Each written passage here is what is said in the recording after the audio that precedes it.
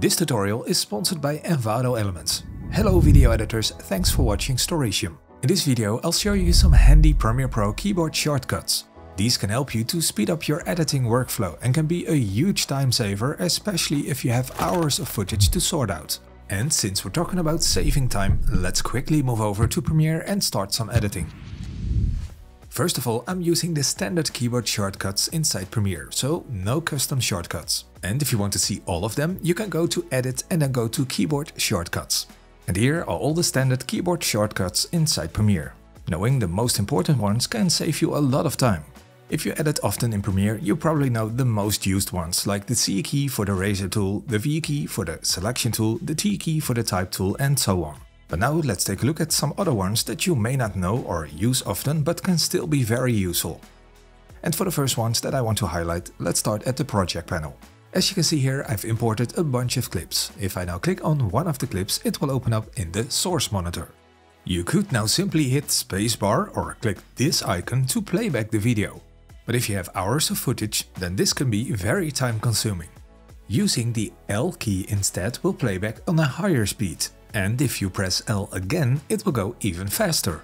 So let's go to the beginning of the clip, and then if I press the L key, you can see the difference. And you can also see each time that I hit the L key, it will go a bit faster.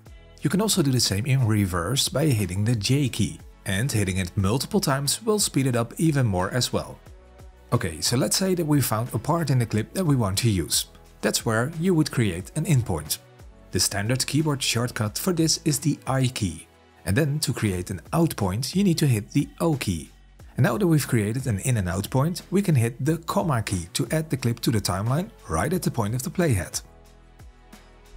Let's pick another clip and then summarize. Playback with the L key, set an in point with the I key, set an out point with the O key, and then the only step left is hitting the comma key to add it to the timeline. So instead of mouse clicking all the time to start and stop playback and clicking here for an in or out point, then dragging it over to the timeline, you can do this all a lot faster with some keyboard shortcuts. I know it might take some time to get used to this, but if you do this more often, then it would definitely save you a lot of time. And now, before I move over to the next set of keyboard shortcuts, a quick message from the sponsor of this video, Envato Elements.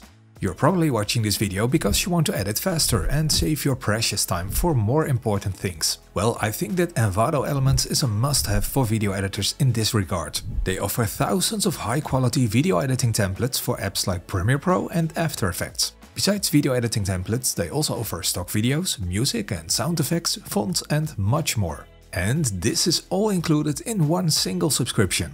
If you want to give them a try, then please use my temporary discount code that you can find in the video description. This way you can try them a month for a couple of dollars. Okay, now it's time to move back to Premiere and show you some more keyboard shortcuts that I use while editing on the timeline. And this one can also save you a lot of time. We're going to look at keyboard shortcuts for ripple edit. As an example, we're going to take one of the most common editing actions on the timeline inside Premiere. Okay, so here I've got a couple of clips ready on the timeline, and let's say that I want to shorten this clip. A lot of you watching would probably select the razor tool here and then cut the clip. And then go back to the selection tool by clicking this icon here, then select the part and remove it. Then select all the other clips on the timeline and then drag it to the left to glue it back to the rest of the project. Although this works and there's nothing wrong with this, it can be done so much faster. Actually, this can be done by pressing one single button. So what you need to do is you need to put the playhead at the point that you want to cut. And now you can use the Q or W button to ripple edit or ripple trim the track. If I now press the Q button, then Premiere will remove this part on the left side of the playhead, and it will close the gap and the other clips will move along with that.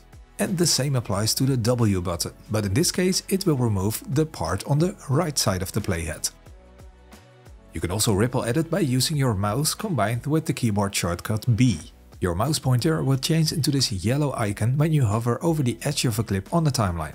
You can now move it to the left or the right to shorten or extend the clip. And again, the rest will move along with that. But what if you have multiple layers? That's a good question. Let's take this one as an example.